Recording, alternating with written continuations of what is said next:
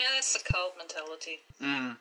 It's like when fans of, I don't know, the Jonas Brothers and Justin Bieber, and they see pictures of the guys with the girl, and the tabloids saying, oh my god, is that his girlfriend? They don't want to believe that that's the girlfriend, because they still hope they're going to meet them in the street one day and it's going to be true love and stuff. Yeah. So there could be a picture of them having sex with people, and they're still going to be like, no, this isn't real, this isn't happening, oh no. Yeah, pure denial. Takes weird form sometimes. Yeah. Yeah, I mean, that's the problem. I mean, I spent so long, I mean, I don't know about you two, if you've gone through any sort of, similar things in terms of belief. I think we all do to a degree, but myself, it's like when I believed in, like, mediumship, communication with the dead, I used it as my support mechanism. Because, that worked for me, it made me think, well, maybe I'm special. That's what, different beliefs very often play on.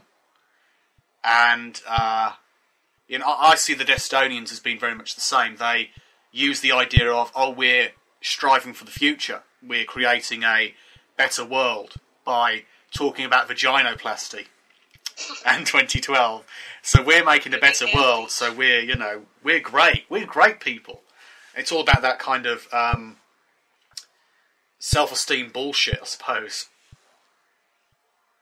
Yeah, they used to do that a lot a while ago. I don't know if they still do that.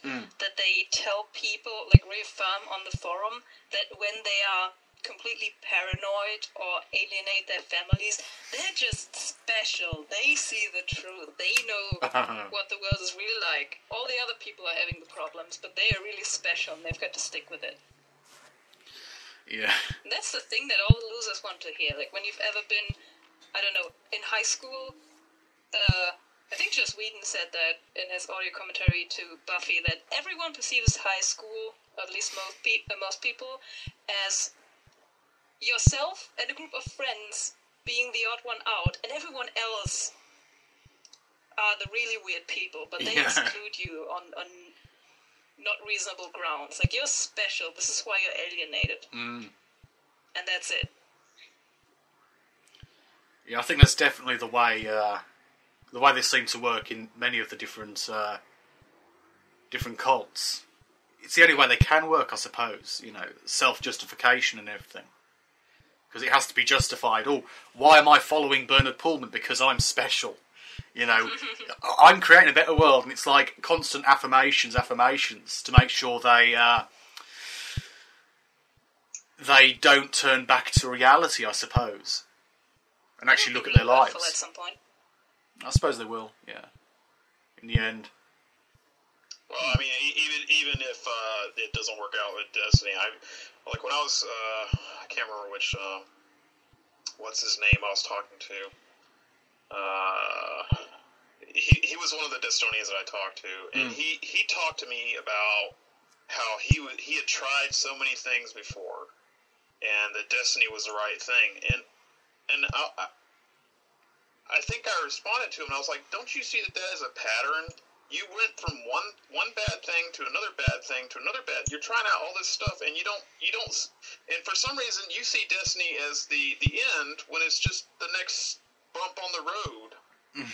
Yeah, they never see that. This one's for real. It's like women in codependent relationships or any kind of weird relationships. When they do relationship hopping, they always go like, all the, 15 guys before, they were douchebags, but this one is Prince Charming. And then that guy dumps them, and they're like, maybe he wasn't. But that next guy over there on the street, he's Prince Charming, and they just keep on hoping.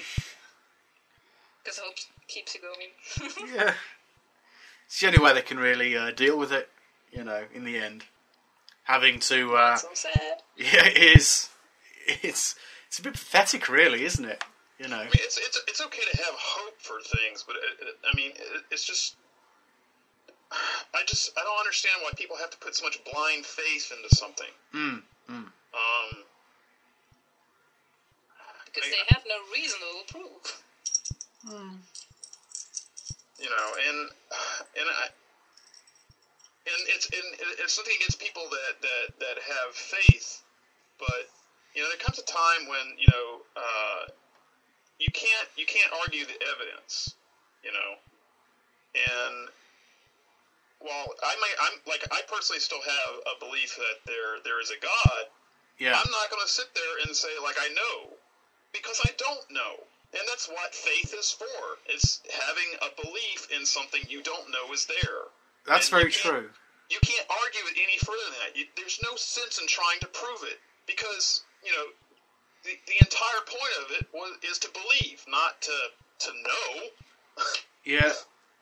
With that train of logic, I mean, it's very true, because I've spoken to this guy called Thick Shades recently. I had a long conversation on Skype, and he was trying to prove God, but then he was saying it's a test of faith. But if it's a test of faith, and he has proof, it's not a test of faith, because the test is faith without proof. So logically, from a Christian stance, if you have proof of God, you can't say it's then a test of faith. So it's really contradictory logic with some of the more out there versions of Christianity. Yeah, somewhat weird. Yeah.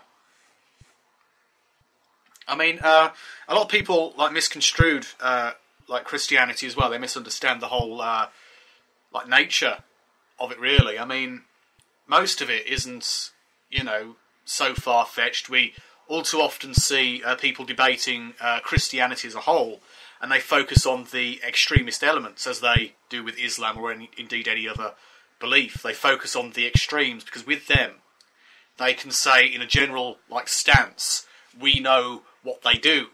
It's kind of like a they kind of mentality. I'm beginning to sound a bit like a Estonian slightly, because it is a cult mentality to really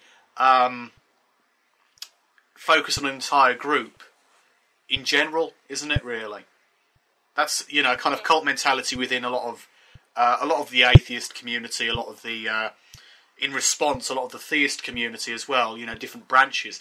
Even the terms, atheist community, theist community, as if, people who don't have God, they're all united.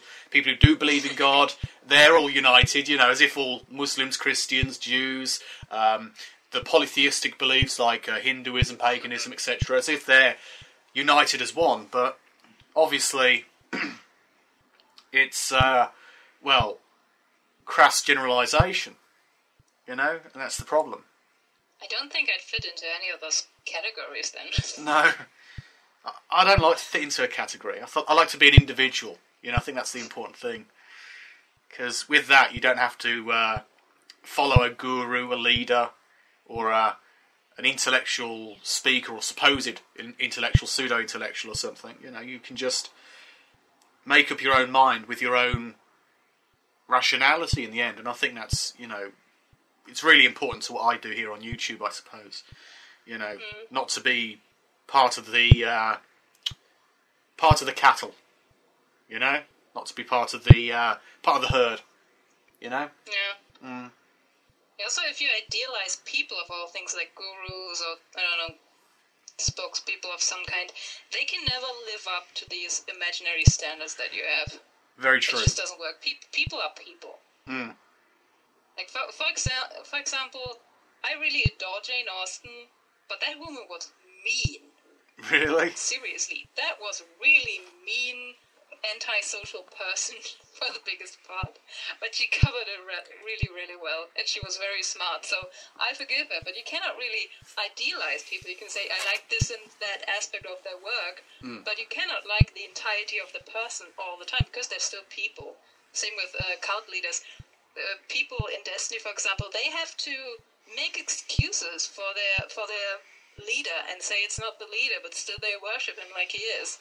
Yeah. And they have to make excuses for his gambling and his rudeness and his not making sense when he's talking and his bad language and everything. I think this kind of exhausting.